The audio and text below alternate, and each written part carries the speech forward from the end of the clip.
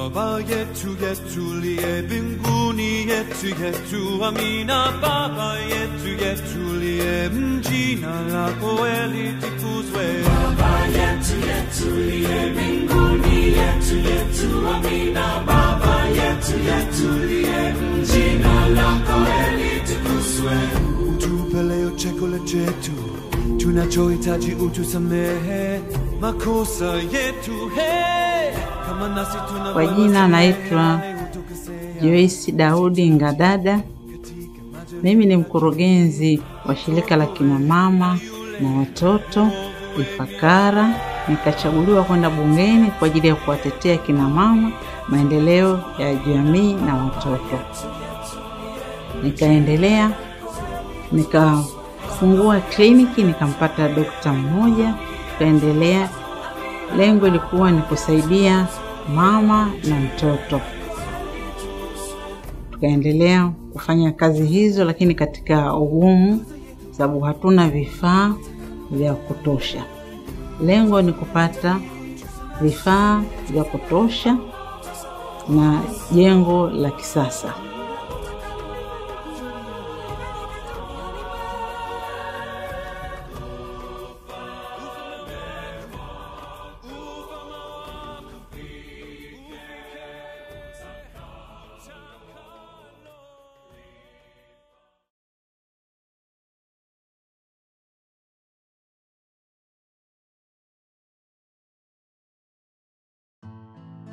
Due to lack of medical facilities, women and children of Ifakara region are forced to walk near 10 kilometers to the nearest hospital, leaving them 3 times more likely to have complications during or after pregnancy.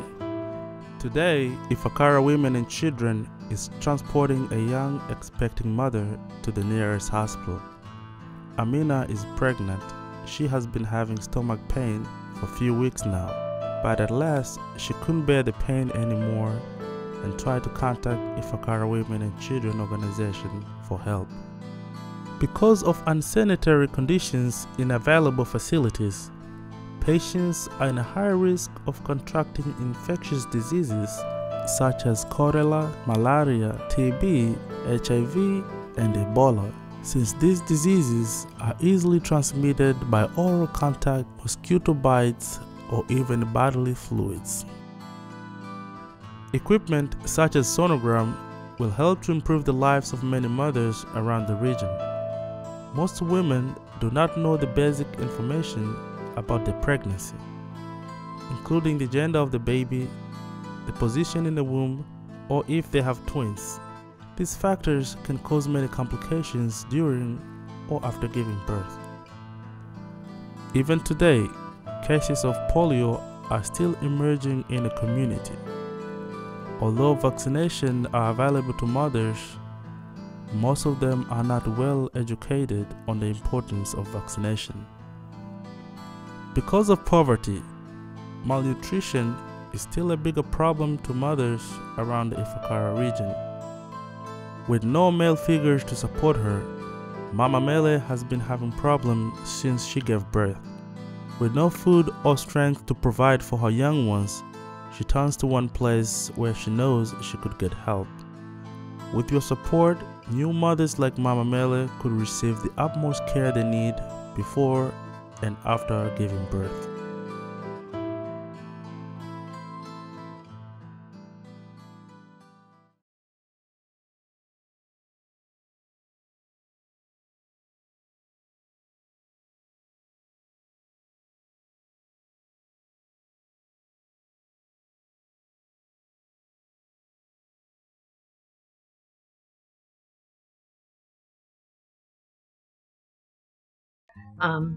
For those who don't know me, I'm Dr. Tracy Bockington, and I'm a general obstetrician gynecologist here in the Peoria area. My name is Ikuya Asante, and I'm one of the pediatric residents here at OSF Children's Hospital. I'm Jody, and I'm here at the Women's Care Center. I'm the director and the nurse here full-time.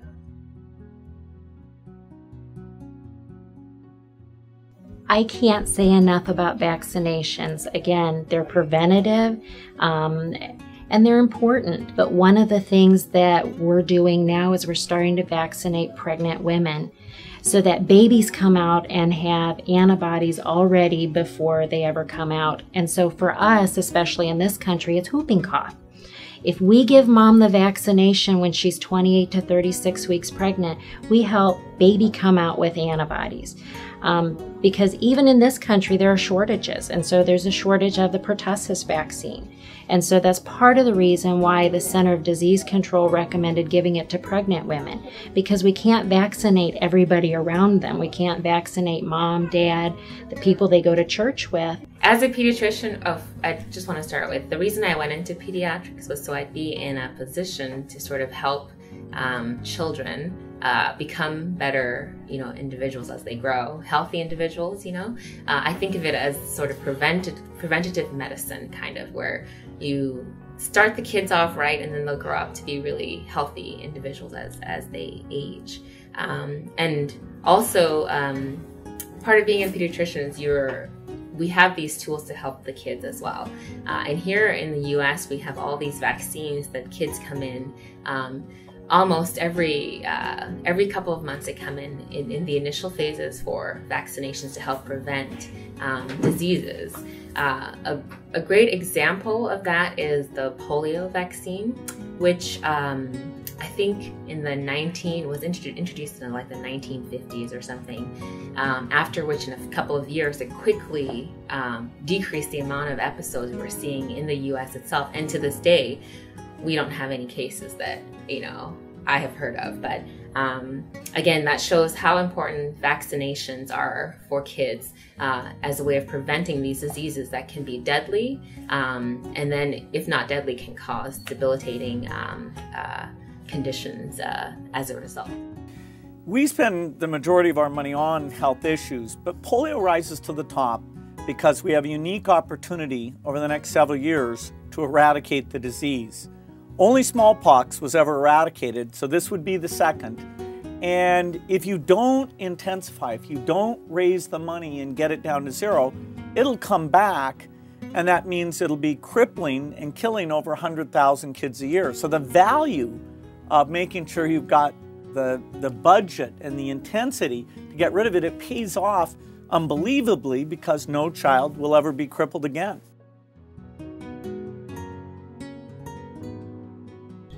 Well, and I think even in the most rudimentary clinic, sonogram can have an important impact on prenatal care. Meaning, normally physicians or even nursing staff that don't have a lot of training, they can be taught to do certain things in the ultrasound. With some minimal training, you could do dating, so some measurements so we know how large the baby is and about what the date is. Definitely with very, very little training, we can tell position of the baby, which determines how we're planning on delivering, whether it should be a C-section or it should be a normal vaginal delivery. And so hopefully if you knew baby was breached, you could move that mother out to a different facility where C-sections are available. You can do biophysical profiles. That's kind of a test that we do to check for fetal well-being. So it looks at the breathing, tone, fluid, and movement. And so that can pick up a lot of problems with babies that maybe you should deliver early. So even a very, very basic ultrasound machine can have a big impact on a mother and her fetus.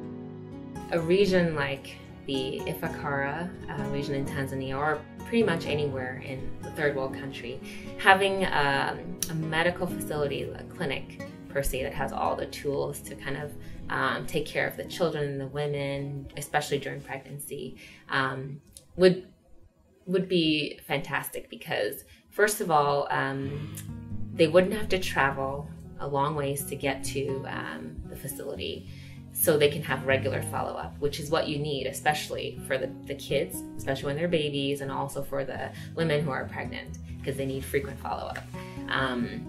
Also, being in the medical profession, I feel like it's not just the patient-doctor relationship. I feel like it should be more like a community. So having a clinic that's within the community or close to helps emphasize that the doctors or the physicians or the medical personnel are here to kind of help in it with the population, kind of.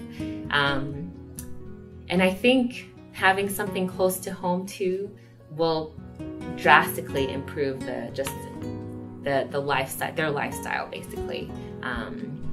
When anything were to come up, they'd know to come and see someone at the clinic, or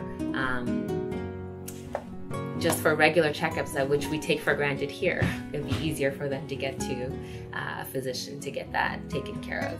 Well, prenatal care is important because it does help decrease the neonatal and infant mortality.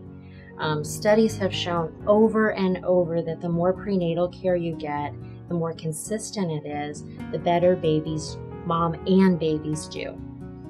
Okay, so this is the ultrasound machine that I use to do the limited ultrasounds that I was trained to do. And so what I usually do is have the client sit down on the table. I put some jelly on her belly, and then I use this device, which is my transducer, and I roll that around on her belly to locate the baby.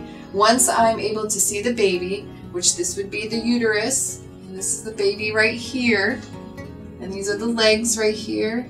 You can see the head, and the body is down, so we're facing down. So this gives me a full image of what the baby, where it's at, and then I'm able to measure the baby and then find the heartbeat as well. Also, having a very clean environment where physicians can take care of the patients is very important, because that's when you think about it, that's how diseases are spread. When there's contamination from bodily fluids or whatever, if it's not taken care of appropriately, then it can cause more illnesses rather than help. So here, it's our #1 priority in the States to make sure that we are cleaning up appropriately before going into a room to see a patient and after leaving as well. All this in an effort to prevent spreading diseases. For example, polio, that's spread from fecal oral, meaning from when someone poops and doesn't, clean their hands well enough, then they go touching someone else, or they eat, or they prepare someone else's food, then that's how the virus is spread. Again, they're not hygienic, it's not clean. It's going to propagate this infection. That cleanliness and sterility plays a big role in not only how moms do, especially if you're doing C-sections or deliveries in that area. Cleanliness is extremely important because, again, for the mother, infection afterwards, it plays a big risk on whether they live or they die. It's the same with babies. And so, when we're cutting the cord, if the instruments aren't clean, then there's a higher risk of neonatal sepsis, which is a blood infection, and even meningitis. So cleanliness is the simplest and easiest thing that we can do. And so part of it is training, and part of it is providing the facilities. Looking at the video that you made earlier from Africa, you can see the windows are all open, the doors are all open, and so there's a lot of flies and bugs that are there. So I think with any population, probably the heart to everything are children. If you don't have children, a community can't grow. And without children, they need their mothers. And so mothers and children really are the key to helping a community grow. And so you want healthy kids and healthy moms to build a strong community, otherwise it doesn't thrive. So here at the Women's Care Center, our main mission and goal is to serve all of our women in our community with the love and compassion that they deserve, especially for the children that they're going to raise, because mothers are the ones who have the compassion and love for their family. They're the ones who teach us how to love. They're the ones who are going to be there when we skin our knees. They're there to give us the lessons of life. And so if we can help provide the services and love that they need, they can be better mothers for the children that they're going to raise. And then those children are going to have generations, and the ripple effect will just continue for years and years to come, and generations So we're not just affecting one person or just one life, it's many lives to come. It's the generations of families that matter.